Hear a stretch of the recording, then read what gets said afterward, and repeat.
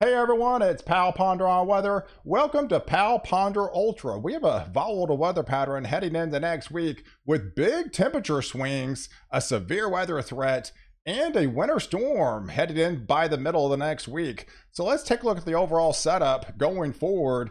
This afternoon, we've got two areas of interest highlighted in the blue. Those are typically your more unsettled weather and where all the rain is, where the areas that are in red, that's typically drier conditions where the ridge is and more, hotter than average temperatures. So as we move the clock, we take you through time, we can see the unsettled weather driving down there in the southeast. That's bringing some elevated rains, probably 1 to 3 inches across the southeast.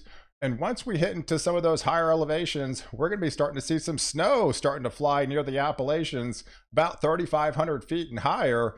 But for the middle of the country, you can see it's pretty dry. It is going to be really rapidly warming up. But we've got another trough that's digging in off the west coast. That's bringing some unsettled weather for them.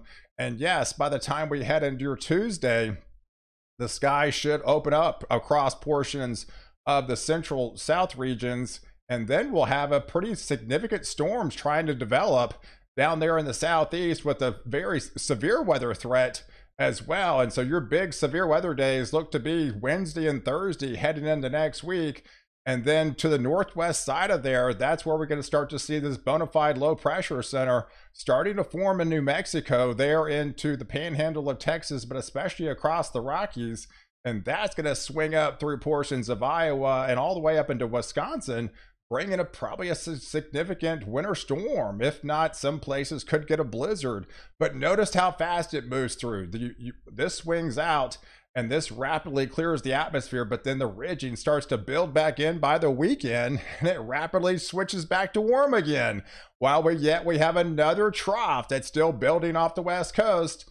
And then that dives down as well, and that one takes across over the middle of the country. So you see a lot of rapid swings with this situation. So let's take a look at the overall vorticities and show you what we're talking about a little bit further. So as we move through time for today, we got that instability that's moving across the into the southeast. Some of the higher elevations could get that snow, but that swings off the eastern seaboard and misses out on the northeast, while we got that secondary low pressure center off the west coast. That's bringing on some unsettled weather for them.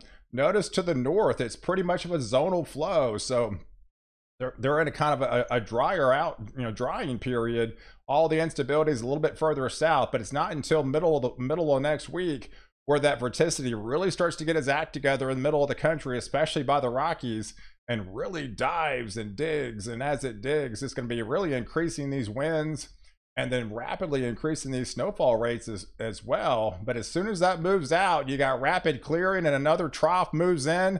And deja vu all over again. There's the setup as that major winter storm could develop by your Wednesday, Thursday time frame across the middle of the country and the upper Midwest.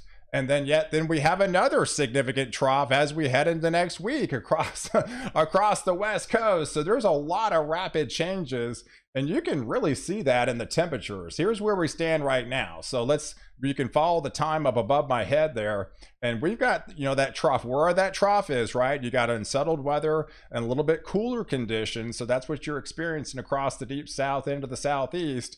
And notice more of the zonal flow where you are in Canada and up in our northern states there.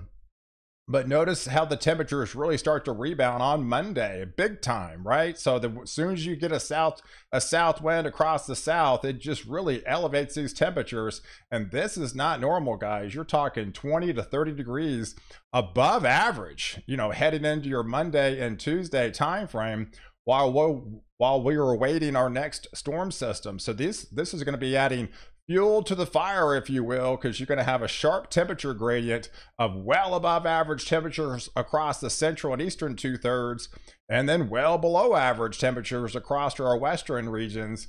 And all that air masses are going to be colliding, and when that happens, that's going to spell trouble as far as severe storms. So really, this setup really starts to take shape by the time we get into your Wednesday night. So here's the warm sector.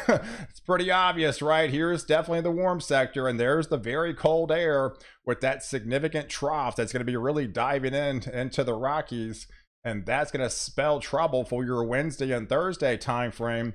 But once you have that cold front move through, then it's pretty clear, right? I mean, that's kind of your saving grace. Once that cold front moves through by Wednesday and especially into Friday, it'll clear the eastern seaboard. But notice what happens. It doesn't stay clear very long with the cooler conditions, because bam, you got the ridge starting to build in from the north again.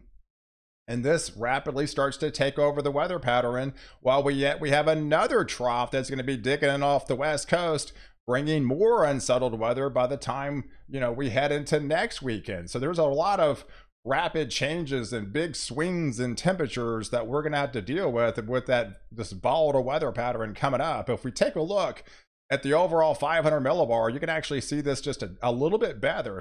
So here's where you've got the instability down here further into the southeast for today.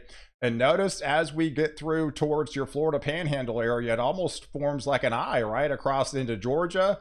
That's where it's going to be able to dig just a little bit more, and that's where the snow is going to be amplified in those regions. It's going to be a higher elevation events, but some of those areas could pick up 4 to 10 inches of snowfall in some of those higher elevations. We're talking 3,500 feet, right? They've got winter storm warnings in place. They've got winter weather advisories in place up there. It really starts tonight, and it gets cranking into the overnight and heading all the way through midnight time frame on Sunday with those winter storm and winter weather advisories. But that moves out, and then the second, you know, more intense system moves in. So by the time we head into your Tuesday, there's the turn. There's that kink in the hose that we talk about all the time that brings unsettled weather across Texas and Oklahoma and Kansas, and then starts to crank out the snow. But it's not until this second system pulls through. But this one is a little bit more significant, with the low-level jet really tapping into that warm sector. The dew points are crazy high, and that's the turn. When we start to turn this on Wednesday night, severe storms are going to be breaking out across Texas and across portions of Arkansas into Louisiana, and to the northwest side of there, you can almost see where the heavier snows are going to be flying. Should have major winter storm warnings locked and loaded in all these places up here across the Rockies, through western portions of the Oklahoma Panhandle, through portions of Kansas here, all the way through into Iowa. So you've got a system where we're going to have severe weather, and we're talking all three modes of severe weather easily, with isolated tornadoes, maybe even stronger tornadoes. If all this comes together, it looks like it does by Wednesday and Thursday, this could be a significant severe weather day. But also at the same time, we've got heavier snows, and the winds are going to be cranking too. So I stopped it right here because this is about the zone. This is the zone where I think the snow to the northern boundary of this zone, that's where the heavy snow is going to be, just kind of right in this swath right here. That is your zone where I think all the heavier snows, easily 6 to 10 inches, probably some higher 12-inch totals, is definitely, you know, not out of the question. But that's into your Thursday. But notice by Friday, it kind of flattens out. Then it's more of just kind of a squall line as it races across the eastern seaboard. But that moves out, right? That moves out, and you got a little lull in the pattern by the time we head into your Saturday and Sunday. But it's not until, you know, off the west coast you start taking notice again. Another trough digging in off the west coast, bringing more, you know, unsettled weather down there in portions of California, and that is going to be digging as well and moving, you know, through by the time we get into your Sunday and Monday of the following week. So a very, very kind of amplified pattern going forward. But if you take a look at some of the dew points, this is kind of the amount of moisture, you know, in the atmosphere. The graph is on the right hand corner of the screen, but I'm kind of really highlighting some of these areas that hit maybe 55, 60, 65, especially into 70. But it's not until, you know, time frame is around Tuesday, you start getting these dew points, you know, into the 60 range. That's a little bit more moisture in the atmosphere. You have that lift associated with it. That's why we're going to be creating showers and thunderstorms across Kansas and Oklahoma into Texas. But it's really not until your Wednesday time frame where you have a little bit higher dew points. And you can see here in this sector right here, that's why we have a little bit more significant severe weather threat with that other system coming in. And that's going to be tapping into that warm sector, and that is amplified even going into your southeast regions, but lifting all the way north, as far north as Illinois. So this could be probably your biggest severe weather day, is this region right here, and this one's going to be lifting pretty far north for this time of year for February standards. I think Kentucky's in the zone. I think even portions of southern Illinois, maybe even southern portions of Ohio, but all the areas point south is all going to be in the sector for all three modes of severe weather. There's no question, and that's going to move out, and things are going to be clearing out by the time we head into your into your weekend. So look at the Cape values, and this is fairly significant as well. So I know this is only February, but with those higher temperatures, I think it actually reaches 80 degrees down here in Dallas-Fort Worth area on Wednesday. So, and then we've got these convective available potential energy values are sitting at 2,000 plus at times. That's a lot of energy in the atmosphere. Typically, you only need about 500 to get a stronger thunderstorm. So this is 4 times your normal rate of intensity. So yeah, I mean, down towards East Texas, North Texas, getting into the Arkansas area and Louisiana, these Cape values are fairly high for this time of year. So there's a lot of energy and instability to tap into. So let's take a look at the overall surface map and show you what we're talking about going forward. This is the latest European guidance. We'll move the needle here. So this is where we stand so far this afternoon. All the rain and instability is across the southeast. You have that other trough across the west, right? You see where the snow is starting to fly. That flies into the higher elevations that we're talking about after 7 o'clock tonight into the midnight tomorrow night, but that'll safely move out, and then we'll wait for this other trough that digs in. So by the time it opens up the Gulf, by the time we get into your Tuesday, the skies do open up across the middle of the country with all that rain and just a nasty, rainy day for your Valentine's. But the snow is going to be really elevated in some of these higher elevations by Tuesday, but it really starts to crank by your Wednesday, as we have a bona fide low pressure center really starting to dig down there in Flagstaff, down into New Mexico, and get it into the western slopes. But eventually that'll move across into eastern Colorado and have a formidable low pressure center going into Wednesday afternoon. And that'll be the cold sector as the heavier snows fly across Denver area, across eastern Colorado, across portions of Kansas there, western Oklahoma. And you can see the swath, right? I showed you the zone earlier. There's the swath of snow that takes place, and you got all the rain and instability and the damaging winds further south. And that'll move up across portions of Wisconsin there. But notice how clear it is by the time we head into your Saturday, right? Pretty clear. It clears out. Nice weekend. So that's a very nice weekend ahead. But then yet we'll have another trough digging in off the West Coast heading into your, the following week with more unsettled weather, and heading into Monday. By the time we hit in the 20th time frame, we'll be talking about more rain again across across the southern plains. But let's take a look at the snow swath, right? So as this digs down, this is the snow that's going to be dropping tonight and into midnight time frame on Sunday.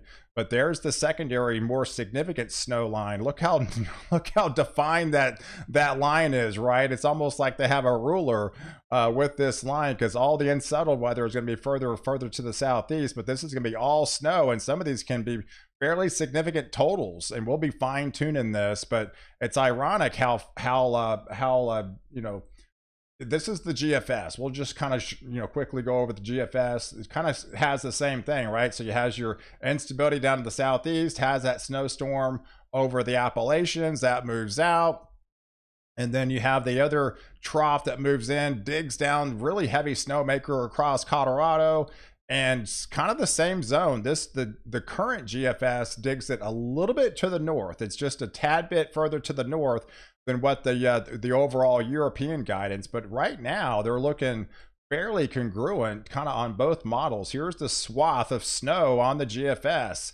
So they're only about, I'd say, 50 miles off from each other, but they have a sharp gradient and heavy snows. And this is the zone that we'll be looking for as far as the significant winter storm that's going to be taking place. It's going to highlight the mountains of Arizona, highlight the mountains of New Mexico, but then crushed in Colorado and heading into you know, portions of Kansas, but especially into Nebraska there, through really Iowa, and then heading up into Wisconsin with a very good swath of snow. So we'll be fine tuning these totals, but the overall precipitation total. So we'll have several trough that's, you know, coming off the West Coast, bringing some unsettled weather for them. You can see the graph here with these rain amounts over the next 7 days.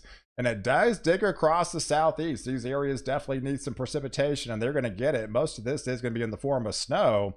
But here's across the middle of the country, and where your bullseye is where a lot of the unsettled weather is across the portions of the southeast. They could pick up easily 3 to 5 inches of rainfall, you know, over the next 7 days. And then most to the north here, this heavier swath, that's all snow up here. And then notice the northeast, it's kind of more of a dry pocket, right? That this is over a 7-day period.